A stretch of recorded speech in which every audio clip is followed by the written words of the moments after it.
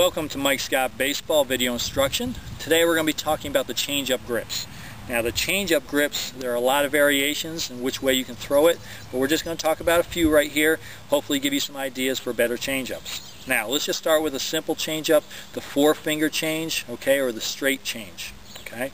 Now if we look at our four-seam fastball, fingers on top, gripping across the long seams, okay, notice there's a little space back here just for the four-seam fastball. The four-finger or the straight change, we're just putting all our fingers on top of the ball, probably leaving a little space. You probably don't want your fingers touching each other. Leave a little space. Thumb is still directly underneath. This ball, when rotated, will come off just like a four-seam fastball, but by using all your fingers, maybe holding onto the ball a little bit softer and taking about 5% arm speed off, you will come off with something that probably loses about 10% of its speed, well, about 5% of its full speed. So if you throw a fastball at 60 miles per hour, your changeup should be around 52, 53 maybe. Okay? So if you throw it in high school or college, okay, changeups usually are about 10 miles per hour slower than your fastball. Okay, so that is our straight change or our four-finger change, four fingers on top, coming off rotation just like a four-seam fastball. Next one is the Glavin change. This is called the road on a baseball. Okay, if you take your fingers and you put them along the road, now notice which fingers I'm using. I'm not using my strong fingers. Okay, I'm not using my thumb, index, and middle finger. I'm actually using my ring finger and my middle finger here with my thumb directly underneath. That puts my pinky and my index finger on the outside. You can actually throw with the fingers pointed up. You'll see a lot of photos of guys in the pros in college throwing with these fingers sitting up there. You can also just put them along the side also.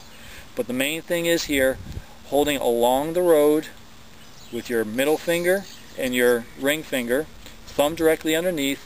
This ball rotates just like a two-seam fastball, but by using the weaker fingers again, okay, and by taking about 5% arm speed off, okay, you'll have a ball that will have a little bit of movement with a little bit of drop to it.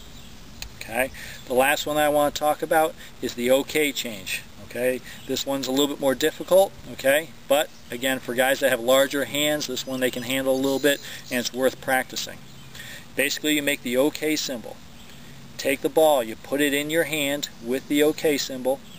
Now this one's usually thrown with the long seams, okay, or with the road again. Now this is what it looks like from the side. Notice I still have some space back here. I have the OK symbol, fingers on top. From the side it looks like that. Okay.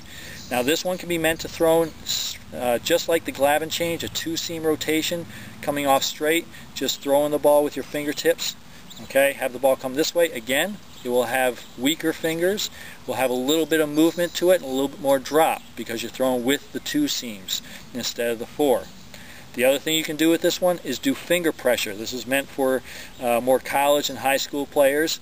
When you're throwing the ball, you rotate your fingers this way. You don't rotate your arm, you rotate your fingers. Finger pressure, finger pressure. Okay? So when you're throwing the ball tends to come off a little bit with a sideways spin. Again, gives it a little bit more of a down and in type of movement. Very good for movement, very tough to control. Make sure your change-ups have control. Change-ups are meant to be thrown low from the belt down of a batter, never higher. Okay, change-ups should be thrown with control, or you're just going to be burying them into the ground or have no control. It's going to be a waste of a pitch. Work with these grips. Throw them in practice. When you have a catch, work on your grips. The more you throw a changeup, the better it gets. It won't happen overnight. This is something that needs practice over and over. So work with your changeup grips, practice them, throw them in a game low as possible, and hopefully you'll have some success. Okay, join us again for more video lessons in the future. Thanks.